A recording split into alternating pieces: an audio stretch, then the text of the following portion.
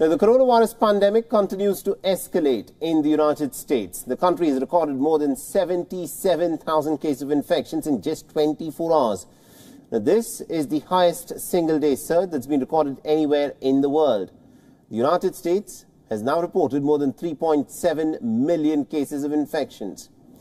Now, cases have been surging again in recent weeks, particularly across the Sun Belt that lifted the lockdown restrictions early. 5 major states such as Arizona, Texas, California, Florida and Oklahoma continue to record massive spikes, with at least about 39 states now pushing back their reopening plans.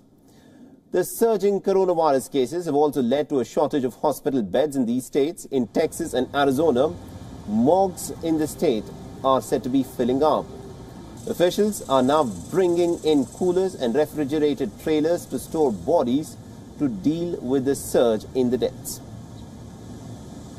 But even with this resurgence, Americans, of course, remain divided over wearing a mask and about reopening of schools.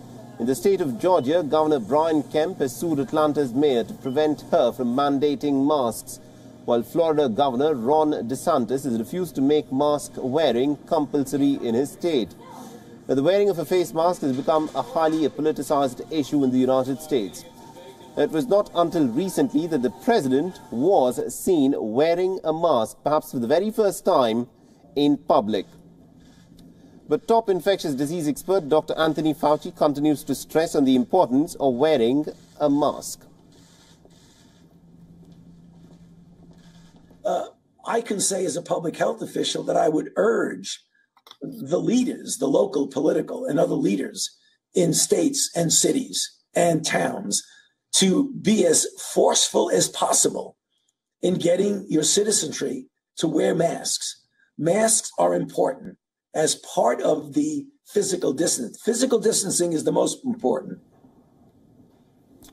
And not just masks, Trump administration continues to clash with states, pushing for the reopening of schools. Now, with schools set to reopen in a few weeks' time, many states have decided to not conduct in-person classes.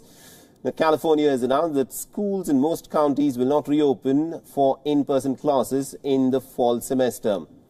Chicago, which is the country's third largest school district, has also unveiled a plan to offer both in-person and remote instruction.